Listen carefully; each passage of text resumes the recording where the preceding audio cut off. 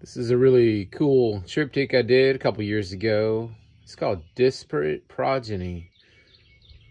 Well, it's about 52 inches long with the frame. And as you can see, I also made little panels around it and framed the whole thing after that. It's an ink on wood piece. Colored inks. With a pen on top. I love this technique. I'm going to pan around a little bit so you can see some of the detail. This is the left panel. I'm going to the middle now. Starting this corner here. Look at that. What's going on? I don't know. But I do like this central panel a lot.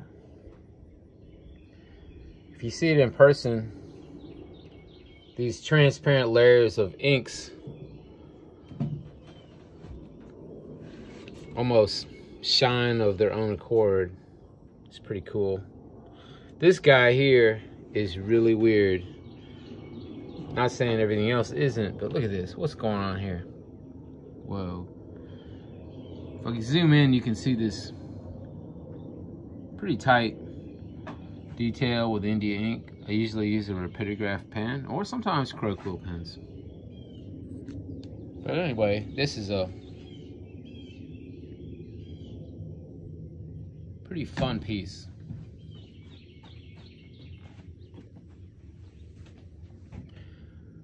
There's a little gnarly porpoise guy embedded into this.